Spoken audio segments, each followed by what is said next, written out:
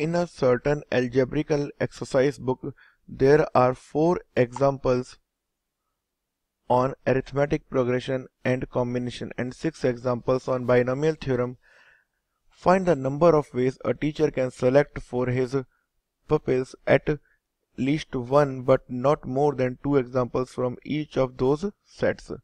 तो अगेन अगर हम ध्यान से देखें तो अगर हम देखेंगे तो अरिथमेटिक प्रोग्रेशन की बुक में से कितने एग्जाम्पल हैं? 4 एग्जाम्पल हैं।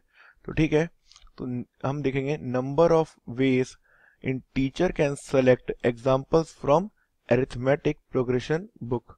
फ्रॉम अरिथमेटिक प्रोग्रेशन एग्जाम्पल्स कितने वेज में चूज कर सकते हैं?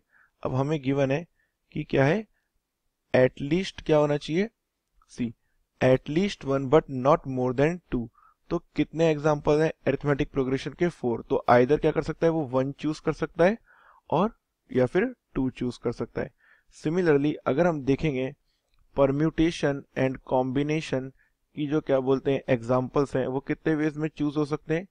सी टोटल कितने एग्जाम्पल हैं? 5। तो 5 में से आइदर मैं कोई 1 चूज कर लूं या फिर उसमें से भी मैं 5C2 चूज कर लूं, या फिर थर्ड क्या है मेरे पास में बाइनोमियल थ्योरम की क्या बोलते हैं एग्जाम्पल्स हैं। तो बाइनोमियल के एग्जाम्पल्स के लिए हम क्या बोल सकते हैं?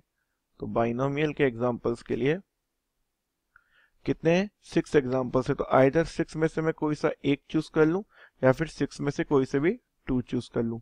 तो 4C1 प्लस 4C2 ये इसकी वैल्यू क्या जाती है? इक्वल टू या जगह 4 प्लस 4C2 की वैल्यू क्या आती है? 4 इंटू 3/2। तो ये इट इज इक्वल टू 6। तो वैल्यू हो जाती है 10 के इक्वल। सिमिलरली 5C1 की वैल्यू होती है 5 और 5C2 की वैल्यू क्या होती है? It is equal to 5 into 4/2 which is equal to 10। तो वैल्यू आती है 15। अब 6C1 प्लस 6C2 क्या हो जाएगा? 6C1 is 6 एंड 6C2 की वैल्यू क्या जाती है?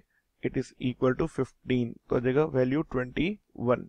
तो टोटल वेज हमारे पास में कितने आ जाएंगे? तो टोटल वेज हो जाएंगे हमारे, total veg is equal to what?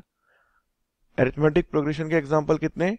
10 into P and सी के कितने? 15। क्योंकि हम सारे साथ में चूज कर रहे हैं तो मल्टीप्लीकेशन में होंगे।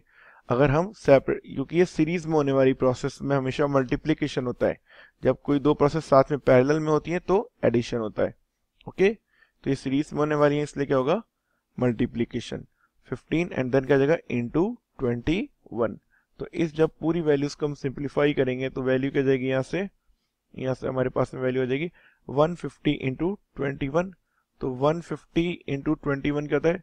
तो 15 इंटू 21 की वैल्यू होती है कितना? 315। तो ये वैल्यू हो जाएगी 3150। So answer for this question is 3150।